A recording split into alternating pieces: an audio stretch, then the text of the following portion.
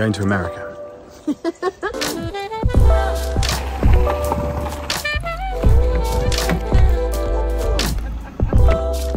forgotten how this car works. Let's go!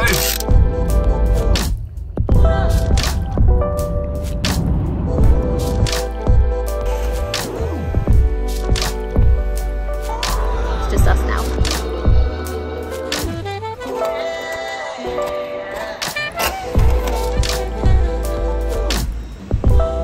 I've been on a train for years, let alone a plane.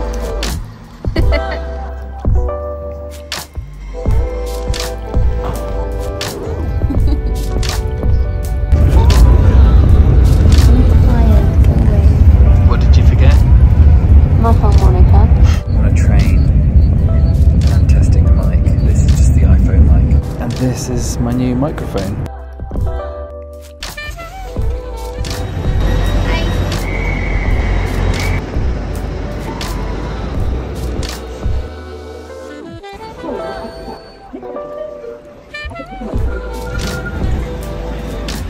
Well, this is a world away from Lincolnshire. Everyone moves so fast. It's been a long time since we've been in the city. I don't like it. Let's leave.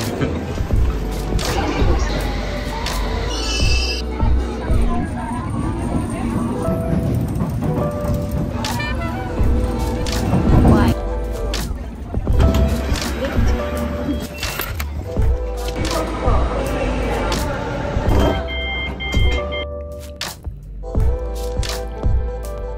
How much would it be worth to you to have an actual bed? In money? We've got 10 hours. How much would an hour of sleep be worth to you at any given time? I'm pretty tired. Maybe 15 quid for an hour? That's a bit steep, isn't it? How much do you value your sleep? How much do you value my sleep is the question, really. Oh gosh. And now we're going to find some floor to sleep on. Yeah, I thought we were going to the bar. We'll do that first. And make the floor much more comfortable. You see, here's the thing. We're so tired. It's been a long time since either of us travelled. And we've been having our own adventure, creating Big Sky. But it's been in one place. And it feels totally foreign. Getting on the move again. So I thought we're just gonna pretend like we're young dirtbaggers all over again and sleep on the floor in Heathrow. I'll be honest, I'm not really looking forward to this. This might just be our bedroom for the night. It isn't bad because the pub's right there. Nice bedroom. Yeah, you like it? You like what we've done with the place? How do you feel about sleeping here, Ems? I'm actually really happy.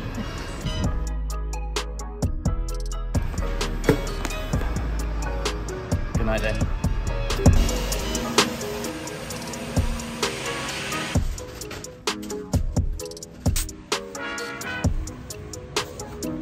Good morning.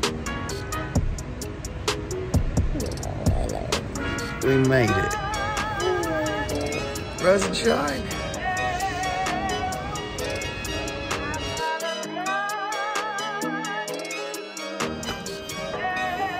Look what I found. Yeah, Rich and Laura must have stuffed them in my bag. They're so fun.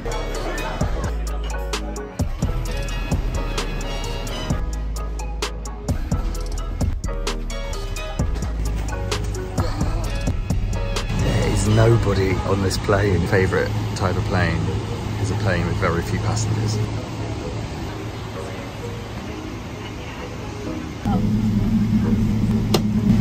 I'm a genius. You just fixed an aeroplane.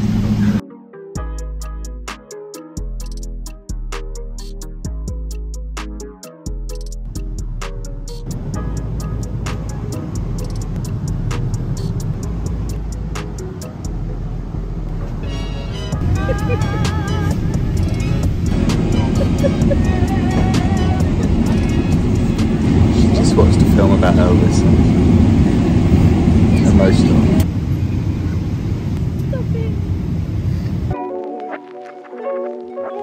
Dallas. Texas. Customs coming into America is always my least favourite bit, but You got told off and got really sweaty. Yeah, my fingers were really sweaty, so the fingerprint didn't work. And now we are in Dallas Airport. Pick up our bags, we move them to another conveyor belt and then go to another terminal. Yay, Memphis, here we come!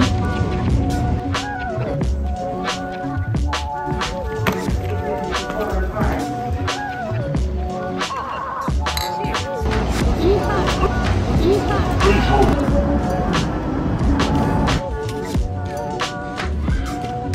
30 hours since we left home. The last plane to Memphis delayed. We're about to board, and then when we land, our friend Tom is supposedly picking us up and taking us to a gig. I'm so tired. So tired. You tired? Good night, thank you. Memphis, Tennessee.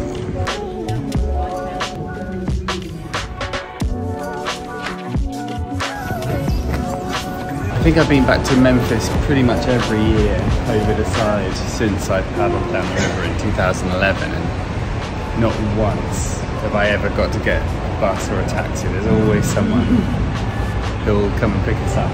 This time around it's Tom. Hopefully. Welcome to America.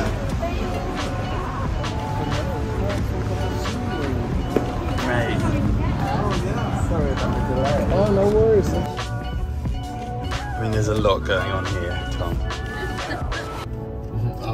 Just the buttons and the colours.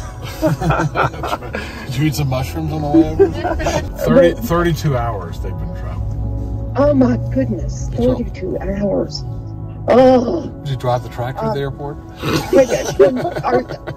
Yeah, they're going to Shell.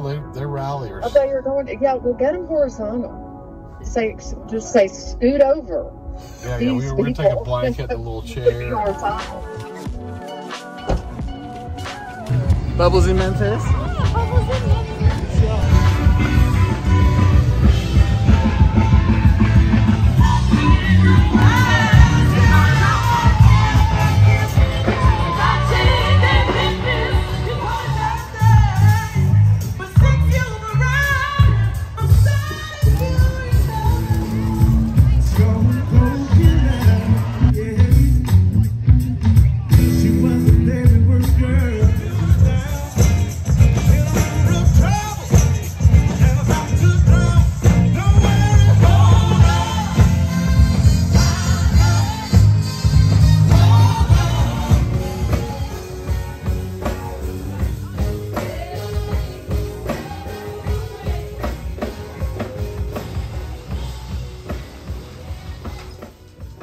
Welcome to our next bedroom. Yay! You're going to sleep anywhere, aren't you? Yeah, pretty much.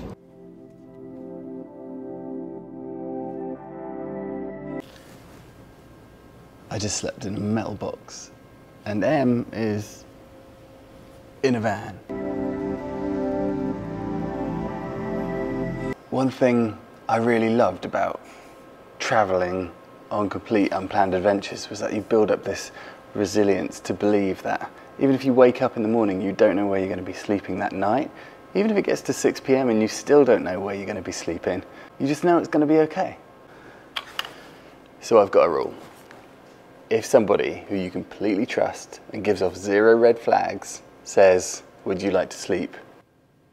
It doesn't matter what they say after sleep. You just say yes. And you just end up with a story. Last night, I slept in an old Japanese cargo box, and Em is just sleeping in a Westphalia van. Oh, it's 9 a.m. in Memphis. I think the sun's shining outside.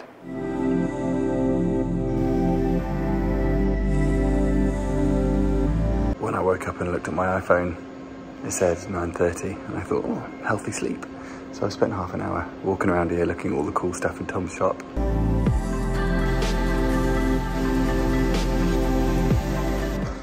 And I realised that it's 9:30 a.m. in England, and it's only the middle of the night here, so I'm going back to bed.